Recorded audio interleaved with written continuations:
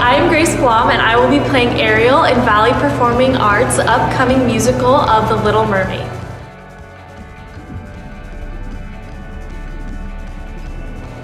I would like to invite you to join me and the rest of the cast in seeing what it takes to make a musical under the sea. With Little Mermaid, I'm learning how to be an eel. It's crazy. I'm learning so much about movement and about, I have to sing really high and then I sing really low, and it's just a lot of fun to learn, and like all the skills you pick up from doing it. My favorite thing in Little Mermaid is probably the dancing, because I love dancing. You get a lot of experience and get to meet a lot of new people.